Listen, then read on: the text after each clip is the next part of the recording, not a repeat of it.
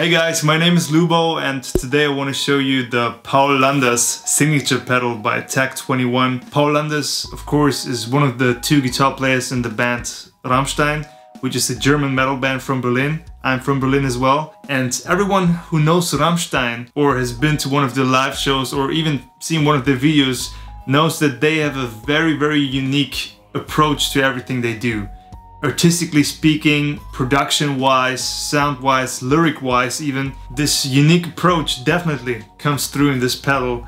I mean, look at the size of it. It's so small, you know, and since this thing is meant to be used directly into the PA or into the recording interface like I'm doing here, this completely eliminates the need for any additional gear if you want to perform live or record. Essentially what it is a couple of things in one box. So you have your clean channel, which is Wasser.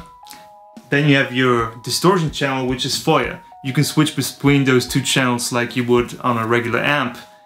Then you have the boost, which you can use in either of the clean or the distortion channel if you want to take a solo or whatever.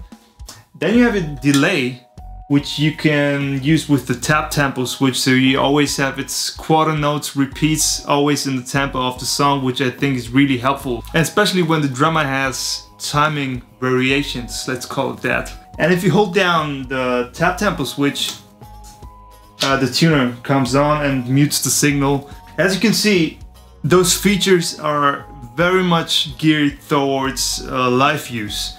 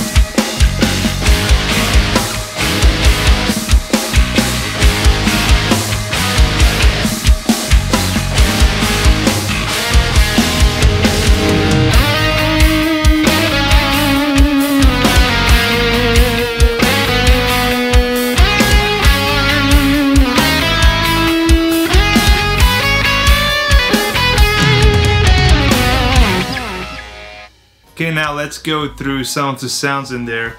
Let's start with the clean channel then. I boosted a bit of the highs and downs in a little bit of compression, and this is the kind of tone that I was getting.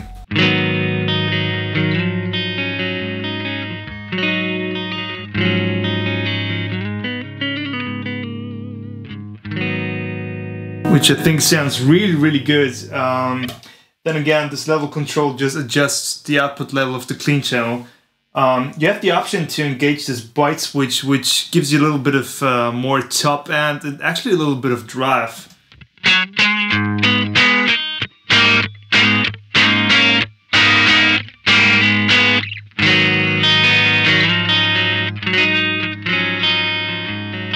Now I want to show you the ambience control, which is basically like a reverb control or room simulation.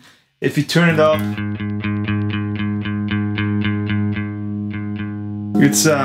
it's very subtle, but if I just hit a chord and then stop, you'll probably hear it. Here is like a little slap back. Turn that way.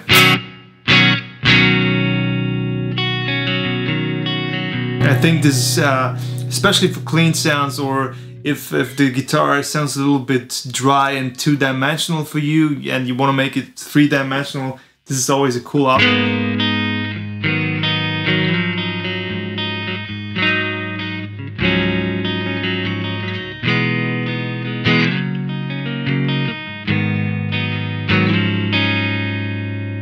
And then if you want to thicken up the clean sound, you can get the delay going. So the repeats actually determine how much delay trails there are. So I've set it up for just a couple of them. I think it's really cool clean sound now.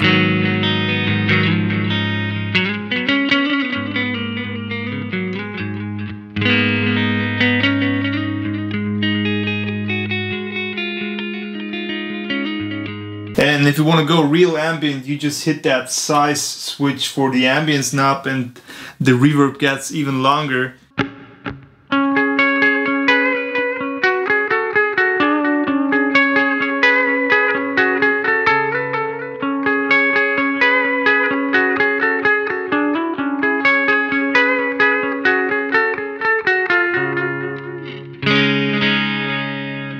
And then if you hit the foyer switch, it turns on the distortion circuit.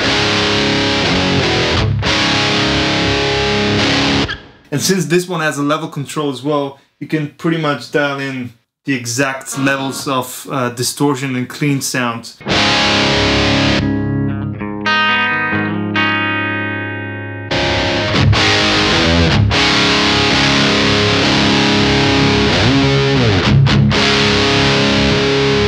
When we come to the boost control, there's a punch knob as well, which you can push in, and it's again, it slightly thickens up the mid-range. So with that, the boost sounds like this.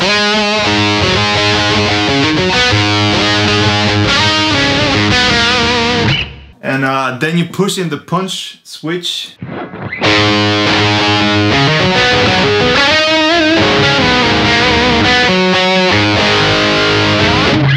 Almost sounds a bit martially to me now. Another thing I can show you is the vibrato. So if we go back to the clean channel, when we turn on the delay and push in the vibrato switch, all of a sudden our delay turns into a vibrato. And again, you can use the tap tempo switch to determine how wobbly you want it to be. So right now it's almost like tremolo style, right?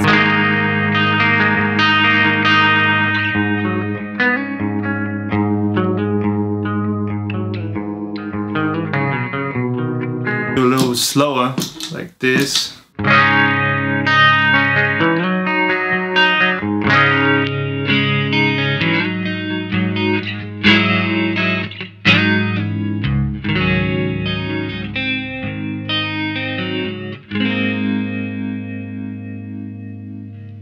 And another cool thing is this little headphone button, which turns this output right here into a headphone amp. So if you're just somewhere and you just want to practice a little bit with your headphones, you can plug this pedal in and just plug in your headphones right here. For me, those kinds of videos are not necessarily meant to be gear reviews or anything like that, but if just companies design really cool products that are really helpful and especially help out musicians to just you know, travel lightweight, have everything in one box, don't just worry less about those kinds of things.